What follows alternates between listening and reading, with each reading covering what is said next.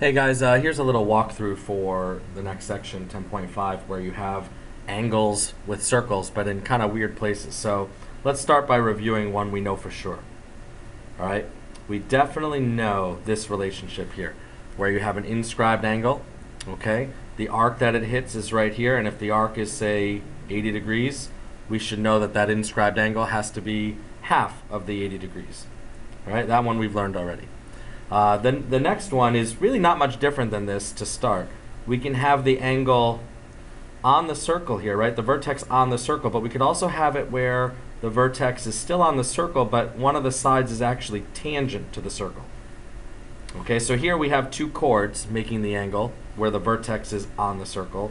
Here we have a tangent and a secant creating the angle, or it could have been a chord, that part doesn't really matter, or part of the secant. Making the angle here where, again, the vertex is on the circle. So if this arc here, here's a different color.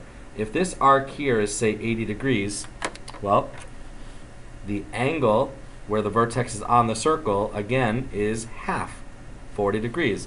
And that should kind of make sense because if this arc is 80, how much arc is left over for the rest of the circle, right? If the red one there is 80, how much is left over for the green one?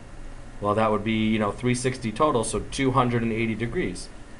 Well, if I extend this tangent to make that full tangent line, and that angle there is 40 degrees, what's the angle right next to it have to be?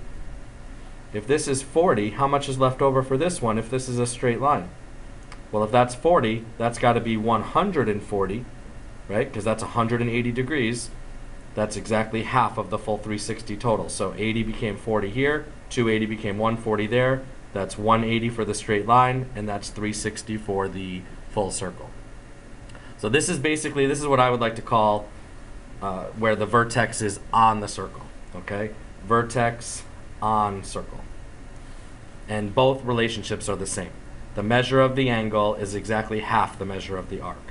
So if you want to give it, letters, let's say A, B, C, the measure of angle A would be exactly 1/2 the measure of arc BC. And that pretty much will get you through any problem where the vertex is on the circle. Okay?